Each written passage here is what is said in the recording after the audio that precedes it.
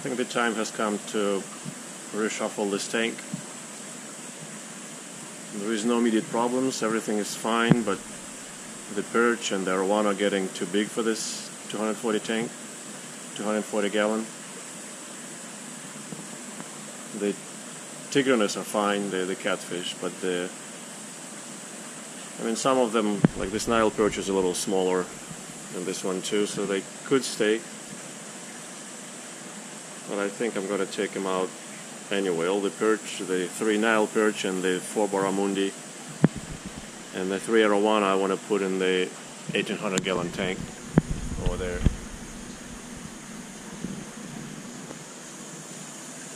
I just took out 2 black ear shark catfish from there, which could have been a threat to them. So the only real threat remaining in there is the Dorado catfish, which I doubt is going to go for any of those perch. They're really smart fish and they're aware of their surroundings. And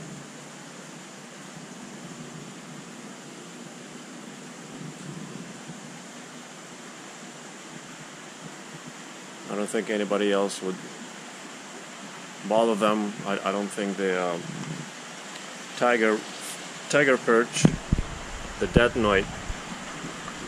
detnoids would bother them. The big guys, even though they're pretty big, much bigger than those perch are, but if they bothered them, that would not be predatory, but usually detnoids seem to be pretty lax. Just mind their own business. If a tank mate is too small to eat, they don't pay attention to it. So we're gonna go into this tank, I hope. I'm gonna have to start catching them and transferring them over.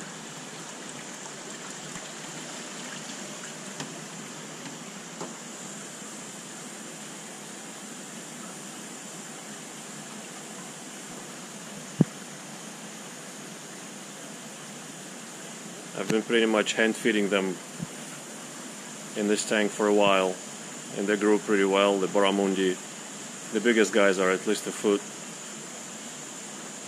The smaller are probably 10 inches. And the same for the Nile perch, and the Arowana are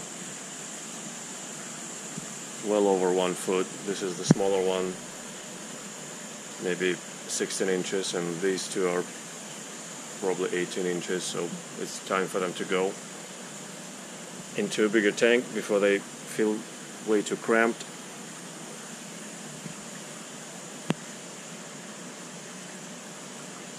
Wish us luck. We're gonna need luck so they don't hurt themselves when I'm catching them and rehoming.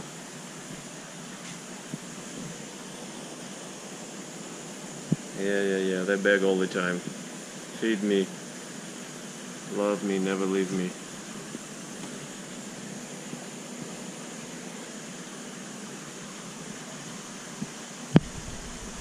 Especially the Barramundi, they overpower a little bit the Nile perch.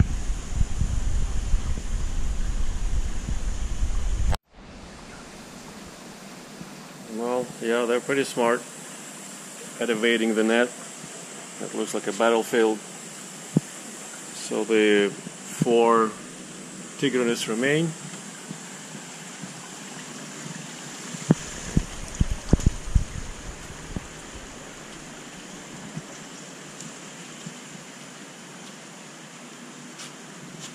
And the 7 perch and 3 Arowana are here. So I think it's the biggest Nile perch.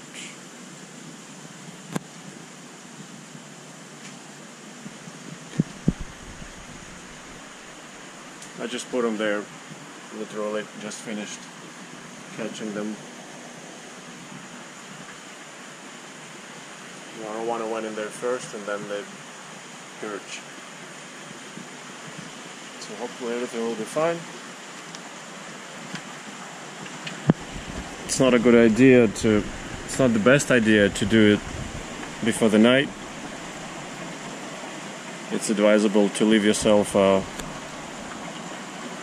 good amount of light time to observe and come back and check out and catch any problems if they arise. But I just was catching the black ears out of here, so everybody was scared already and stressed out of the old inhabitants, so I decided to take advantage of it and put the new guys in and hope that nobody is in mood to give them a hard time before they acclimate and adjust and get better, get to their normal distressed state, or closer to it. Of course, it's going to take probably half a day to a day for them to come down and explore the tank mates, make sense of everything, find their place, understand the current, the hideouts, the dangers, the ropes.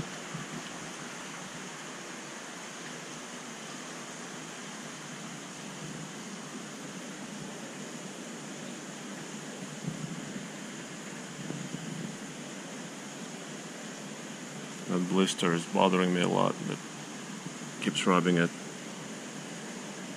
I'm gonna have to do something about it. Maybe change the flow, or I really don't want to put it in a different tank.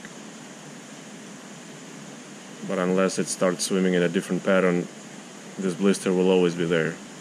The Dorado catfish I'm talking about. Well, anyhow, that's our little news here. What is it? 7 and 3, 10 new fish in the 1800 gallon. 3 Arowana, 3 Nile perch, and 4 Barramundi. They scratched up themselves on the rock pretty good. Just losing some scales and abrasions on the scales, no blood. A little bit of bloody spot on the biggest ray on the dorsal. They fought me pretty good. Fought in the net and tried their best not to get netted.